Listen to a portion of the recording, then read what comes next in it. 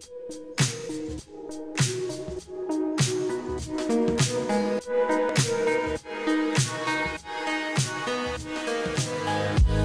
and welcome to Data Unchained. This episode of Data Unchained is going to be focusing on how partnerships and innovators like Seagate Technologies are helping to free data from some of the constraints that it's historically lived within and make it much more available to the users, the applications who are trying to innovate with it. I'm really excited to have today's guest, Erik Salo. He's the VP of Seagate Systems business segment and has a long history in our industry and then, of course, within the strategies within Seagate. So welcome, Erik.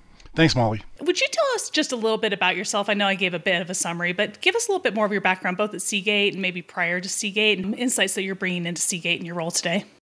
Sure. Well, I'm kind of a long-term nerd. So I started out, my first job was in the tape industry, and it was great. I was in college, and I got an internship, and they said, look, this is a great place to start your career. Quarter-inch cartridges. It was a verbatim tape corporation. And they said, this is a great place to start your career. But, in 3 or 4 years, tape's really going to be gone.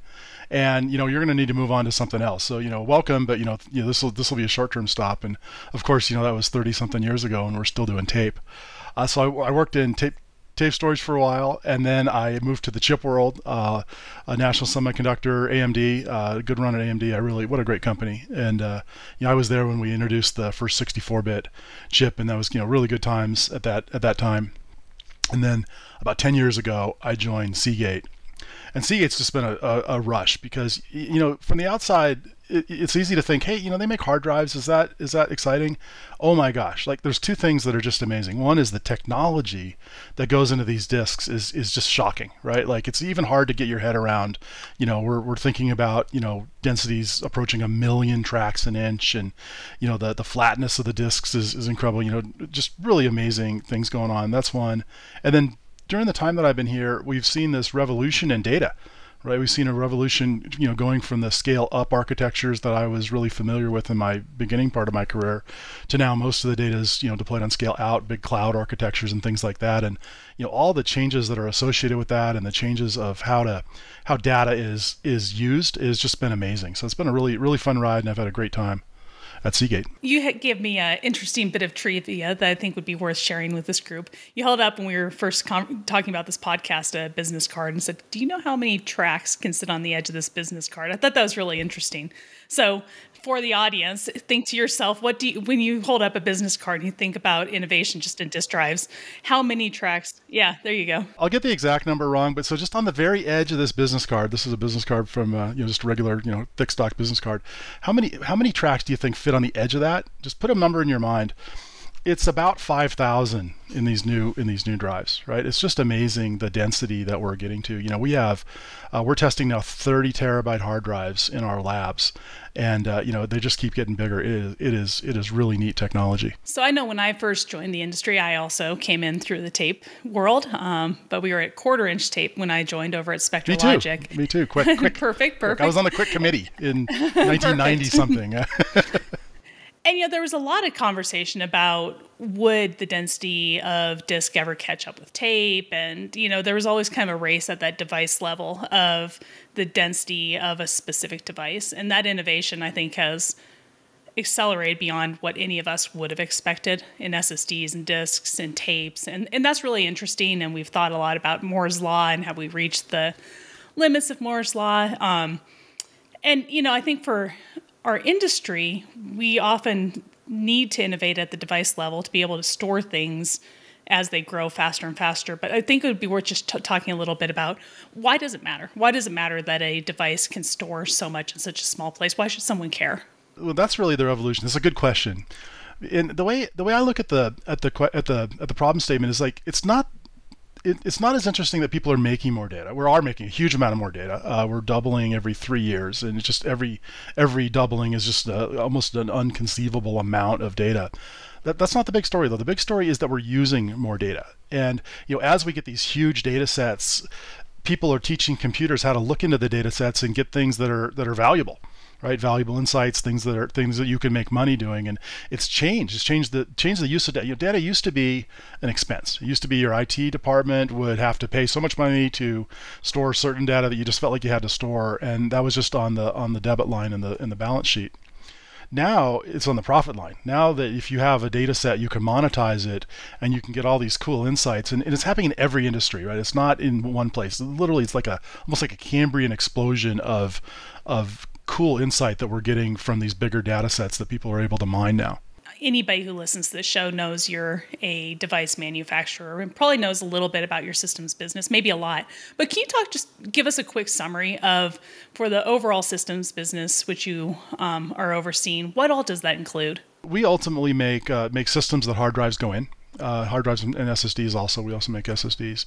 And, for the longest time, we've been a big player in this market for a long time, but for the longest time, you couldn't buy a product directly from us, right? So we would sell only to the OEMs. And, if you bought a storage array in the last, 25 years, there's a really good chance you have a Seagate storage array in your data center. I was actually out at some big company the other day in Hollywood, and they said, yeah, we haven't really heard of Seagate. I'm like, well, we were in the data center. I'm like, well, let me just show you, like, that one's ours, that one's ours, that one's ours, that one's ours. We've been making this. We have more than 1 million systems out in the field, and in the last couple of years, we've actually launched our own direct branded business, and that's been doing just great. So, we look at the storage system as a system, and one of the things that's really important is as these drives get bigger and bigger, the systems that they go into become more important, and you have to think about them and you have to design them together in a more careful way.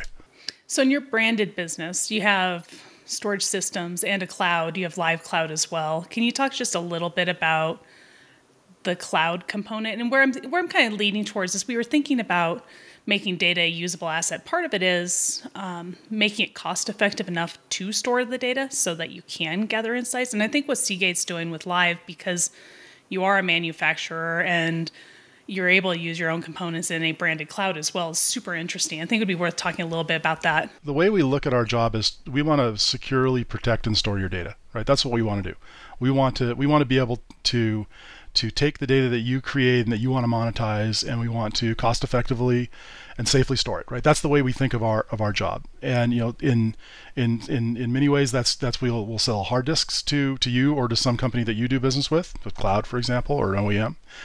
We also sell systems, and of course, we'll also sell storage as a service in live cloud. And the whole idea is that we want to make it easy for you to collect and keep data so that you can make money from it. That's our job.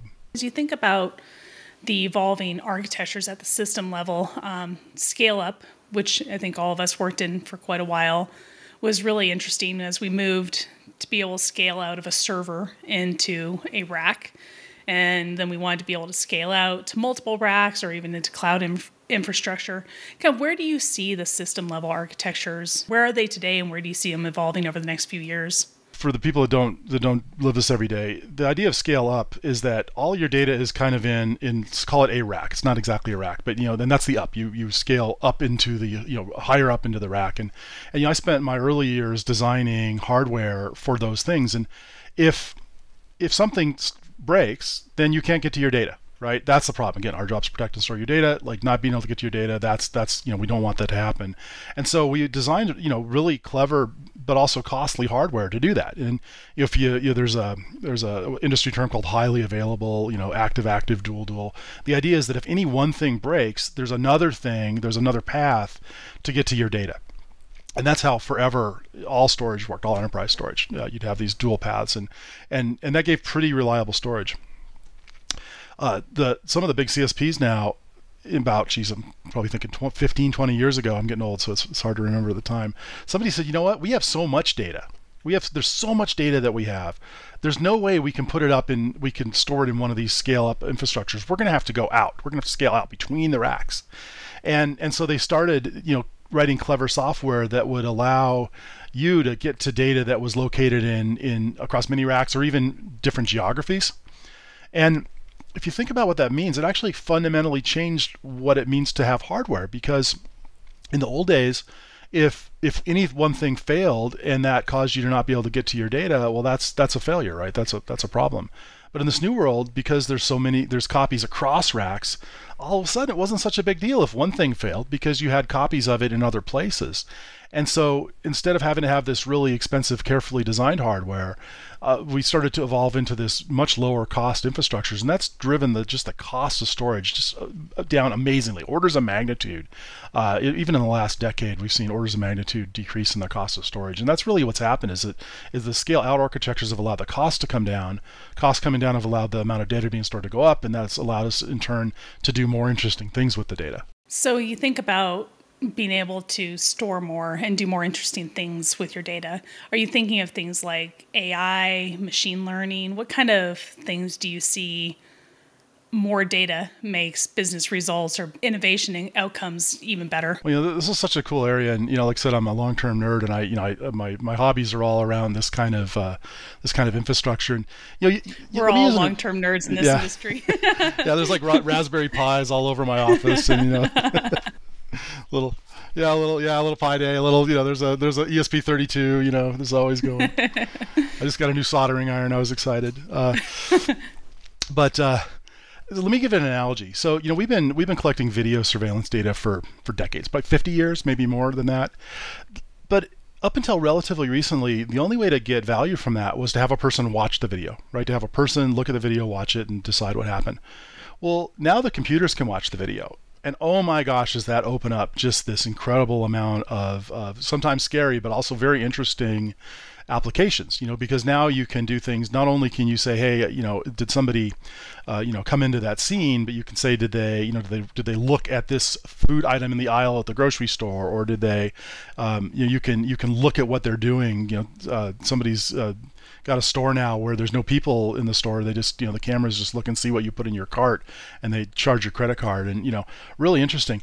That's happening in literally every field. It's just amazing. Every time I talk to somebody new, I'm just blown away by the cool new ideas. Oil and gas. When they get a new algorithm, they'll run all their old data through the new algorithm. It's really the whole genomics world and the medical world. They're doing amazing things. Factories. We employ AI in our own factories. We're a very high volume manufacturer. We make multiple drives a second.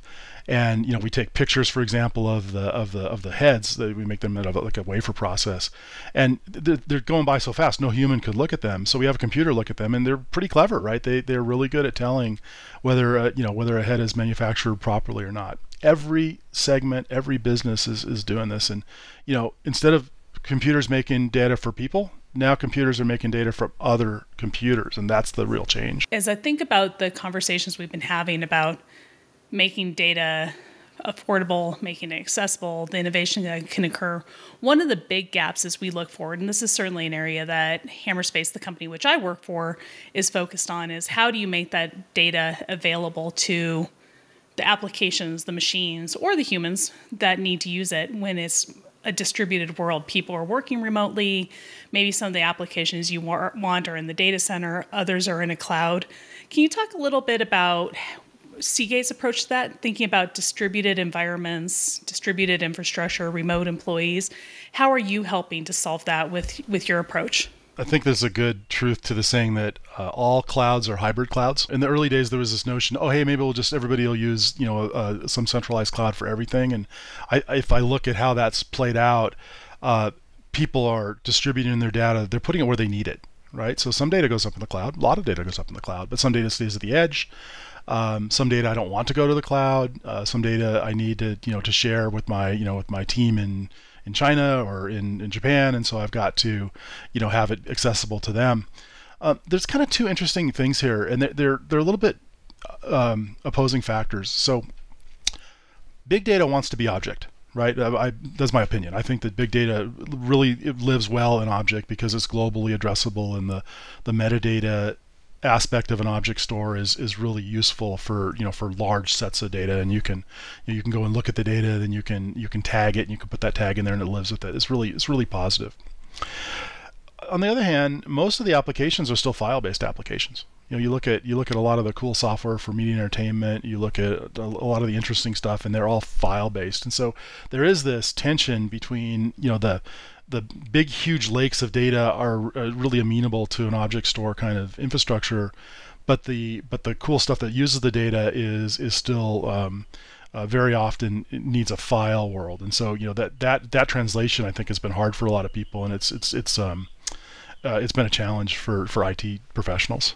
I've been probably to many of the same conferences and customers that you're thinking of in the back of your head. And one of the big things I'm seeing a lot this year, and it's not brand new, but it's really prevalent, is the idea of metadata-driven workloads and whatever the industry calls it, using that the intelligence of metadata, not only to know what you have, but be able to drive where should it sit, how do you want that data behave, is becoming such a huge focus for industries. And what we're seeing is because humans just can't manage it anymore. You can't say, I know I need this project in this location and therefore I will move it. You need to automate a lot of that business. Is that a lot of what you're seeing, whether it's file or object, that this intelligent metadata is a big piece of the solution? Oh, it's huge. It's not what the data is that you care about. It's what it means.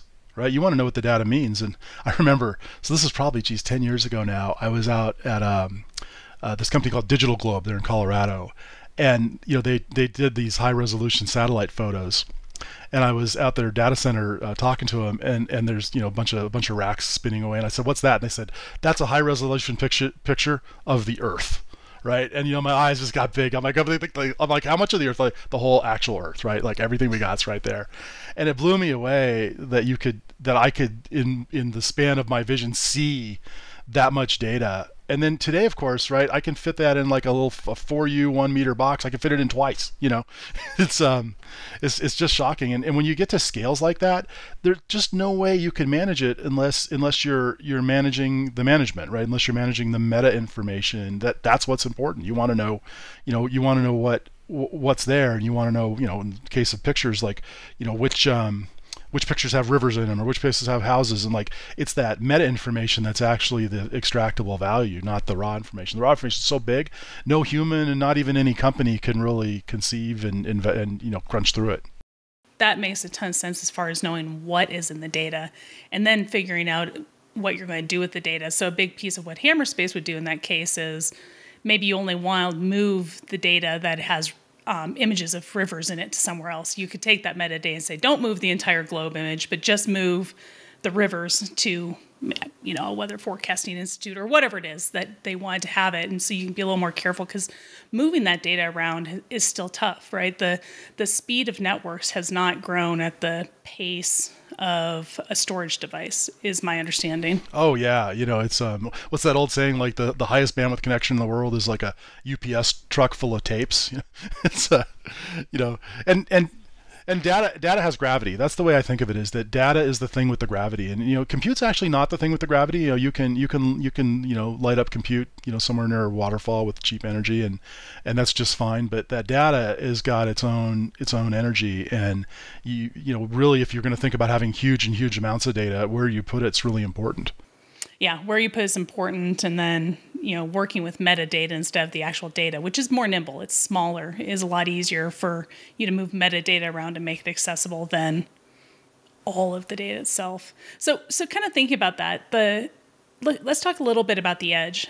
You can't pick up a business publication, heck, even the Wall Street Journal now, and not hear about edge and sensors and all of the data coming off cars and things like that. Where does that play in? How do we capture that and integrate it into this equation of computers having access to the data they need, and even deciding which data to keep out of the edge? That's an area where we spent a lot of energy thinking about it. Seagate, for quite a long time, I think we were quite early in identifying that the edge was going to be important. And again, it's the whole notion that data has gravity. So if you're creating enormous amounts of data, uploading everything to a cloud is just not practical. There's a latency issue. It doesn't make sense. You've got to have appliances at the edge that look at that data and decide what should go into a more centralized repository, right? So you want it to think about it, right? And you only want, for example, like here's an easy example, video cameras again. For many years now, video cameras are smart enough to only record when there's motion. Right, and there's a chip inside the video camera that decides that.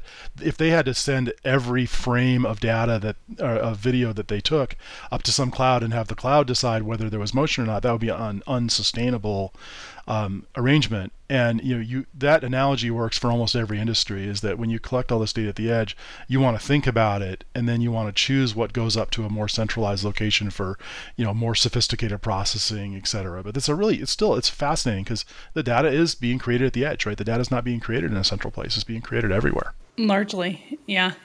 As you think about kind of just some recommendations, if you were an IT administrator or a CTO of a company trying to figure out what technologies to be investigating and looking at for the next couple of years, where would you have them start? I mean, we've talked about cloud a lot. We've certainly talked about storage and the need to grow in capacity. Where do you think people should be researching, really thinking for the next couple of years? The two words that come to my mind for that question are standardization and scale. So if you want to reduce the cost of your data storage, standardizing on some kind of RESTful interface, like an S3 kind of interface, is going to be very important, right? Everybody should basically talk to the storage in the same way. And then as you build it out, if you build these scale out systems, they're essentially much less expensive, right? So you can really reduce the cost of your storage if you scale out. And just kind of look into the future. We've had a breakthrough at Seagate with these heat assisted drives, the hammer drives. They actually use a laser to heat up a very small amount of the media for like a nanosecond, and it allows us to write data in much tighter groups. And so we're testing 30 terabyte drives in our lab right now. It's just amazing. The drives are going to keep getting bigger, and so the other thing to think about is that in the old days, a storage element was small, a couple of hundred megabytes, something like that. Now, if a drive is, right now we're shipping 20s, 22s are right around the corner, 30s are in the lab. Like, it's getting bigger and bigger. Your system needs to think about that, and your system needs to think about having these storage elements that are tens of terabytes. I don't see it slowing down. So the architectures really need to think about that and keep up. Nearly every podcast guest we've had on Data Unchained has brought up standards in some ways, and everybody thinks about them a little differently. Ari Berman from BioTeam, one of the life sciences organizations that was talking about standards across the researchers, that if you're working on, COVID variant testing in different countries in Africa, they all have a different workflow that they're using, and it makes it difficult to share. And then, somebody on the more of the storage side might be thinking about interfaces. Others might be thinking about standards across data access, like maybe government regulations to patient records, things like this. But it's interesting that the standards seem to come up on every level of the workflow in this conversation, that people want to share data and they see the value in if they could share data. And there's a number of things that we as an industry and as technologists need to overcome. And it is making it so that the infrastructure is standardized, the workflows are standardized, maybe the regulations are a bit more standardized, because we're still holding ourselves back from getting the true value of data until we solve this. There's too many bumps that we're still running into. So I find it interesting that it just keeps coming up over and over again. Think about it like money or language. It's really helpful that we both are speaking English right now, right? Because if you were speaking one language, I was speaking, we wouldn't get in that. But that's exactly how a lot of the storage is architected, right? Some in SAN and some is that, some is block, and there's all these different languages, and it's very inefficient to try to go between them, right? You have to go to a translator, and that is no good. The idea that everybody talks to an API like S3 API, that allows you to scale in the back end in a way that you could just never do if people are not talking the same language to their storage. Yeah, absolutely. And I also think the scale component is important. When you and I were chatting ahead of time for this podcast episode, one of the components that came up was, and you mentioned it, but I'm just going to highlight it again, that it's interesting to have devices and systems and architectures that scale, but we have to constantly drive down the price of that scale too. That more data is being created, more needs to be stored so that we can make these interesting data insights. And if we aren't driving down cost constantly, we're going to have a losing battle there. And I think that's a really important point where Seagate's innovating as well as keeping up with that curve. Yeah. Ultimately the cost per byte has to keep going down for people to keep buying more. And that's the and of course it's got to be secure, and it's got to be it's got to be both secure from a people looking at it point of view, like actual security, and it's also got to be resilient, secure from a not losing the data, not being able to get it kind of point of view. And so you have to keep those two things in mind. But with those bars set, the price has to keep driving down. And just to give you an example, I remember when I just first started at Seagate, so about 10 years ago, a state of the art scale out cloud system used I'm going to say, I'll probably get it wrong, I'm going to say 1 terabyte drives, and we generally had a computer, we had a server for every 12, right? We had like a 2U12 kind of pizza box with a server in. So there was 12 terabytes for every compute element in there. Today, I'm shipping, big JBODs and Core Vaults that are 106 20 terabyte drives, so more than 2 petabytes for each compute scale. So think of the difference between 10 terabytes and 2,000 terabytes, right? It's more than an order of magnitude. Amazing change in really a short time, and that's going to keep going, right? I think one of the messages is that when we look, we're going to keep increasing the densities. We're going to keep increasing the value of these boxes so that you can store more and more in a small space for a good cost. Things are changing, evolving so fast. It's kind of hard to keep up. And, some of us who work in the industry or have the luxury of this is our day job to keep track with all these trends. Maybe as we tie up, I'd ask you, where would you point the audience as like your favorite readings, your favorite places, as areas of reference as you're thinking about the innovation and where it's going? Where do you think people should keep an eye on just to know what's going on in the industry and how to plan for it? The place that I spend a lot of my time is on the compute and AI side, right? I am fascinated by these ever smarter algorithms that are looking at data and getting value from them. And ultimately, I believe that drives the need for storage. I think that we're in the very infancy of the world of computers looking at data and making decisions that people find useful. I think we're just at the very beginning. And I try to teach my videos. So I have horses, right? So I have 2 brown horses and 1 tan horse. And I spent like the last month. I have a brown horse too, incidentally. Yeah. Well, I spent like last month trying to teach my computer to tell the difference between the 2 horses and then let me know when one of them walks into another area, right? And it's hard. I'll tell you what. I mean, I'm not a very good programmer, but like things like that are on the menu now. And it's just amazing. So I read a lot of the blogs. I listen to HBR all the time, which is a good podcast.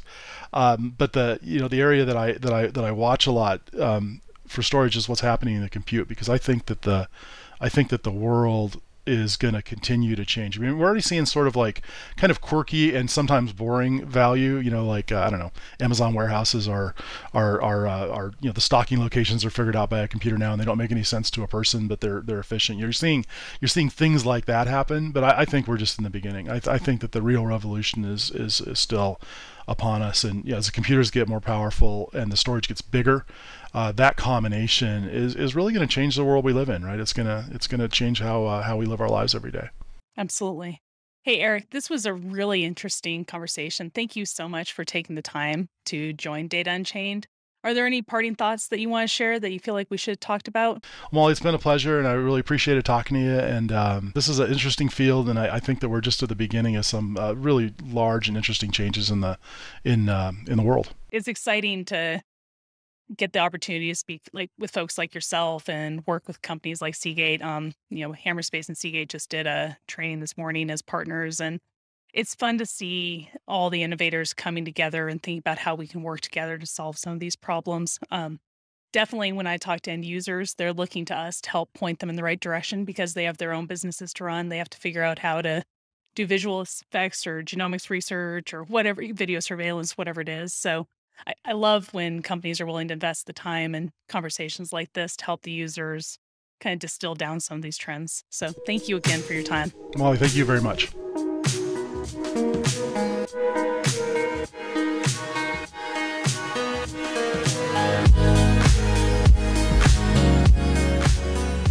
Thanks for listening to Data Unchained, powered by Hammerspace.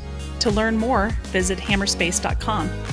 If you have a guest you would like to hear on the show, email me at molly@hammerspace.com.